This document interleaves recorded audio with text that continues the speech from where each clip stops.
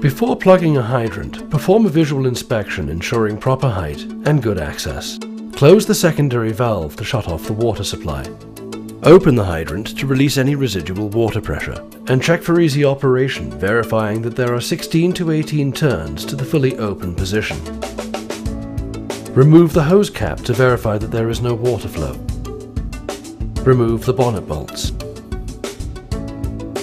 Open the hydrant fully to release the bonnet assembly. Remove the bonnet assembly and gasket.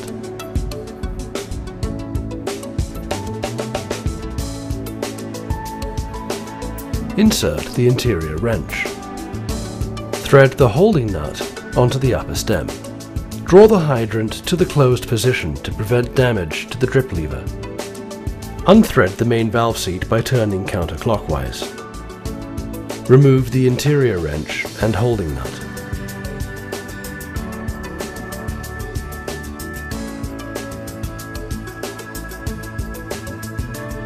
Lift out the stem assembly safely. Rest the spider coupling on the top of the hydrant and re-grip.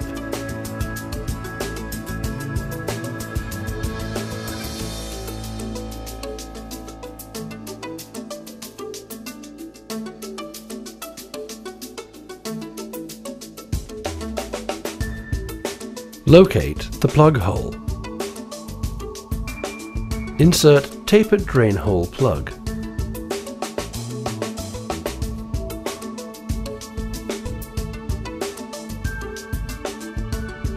Lubricate with food-grade grease.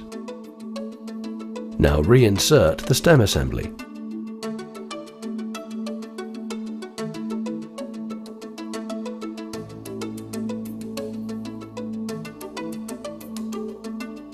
Thread in the main valve seat by turning clockwise.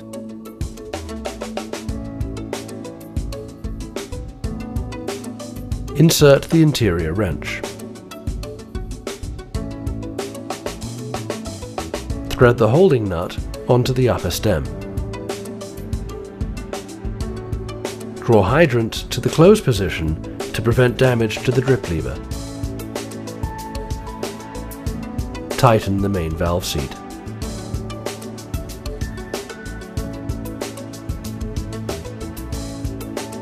Now remove the interior wrench and holding nut.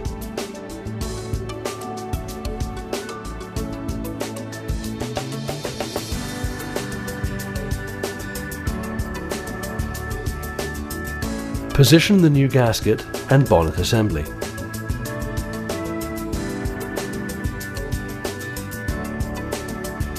Tighten the bonnet assembly, leaving a 1/4 inch gap to allow for easy alignment. Insert the bolts into the bonnet assembly. Close the hydrant fully to engage the gasket. Now tighten the bonnet bolts.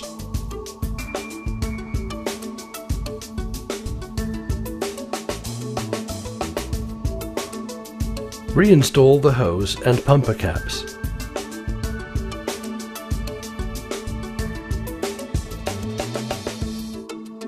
Open the secondary valve. Open the hydrant and check for leaks.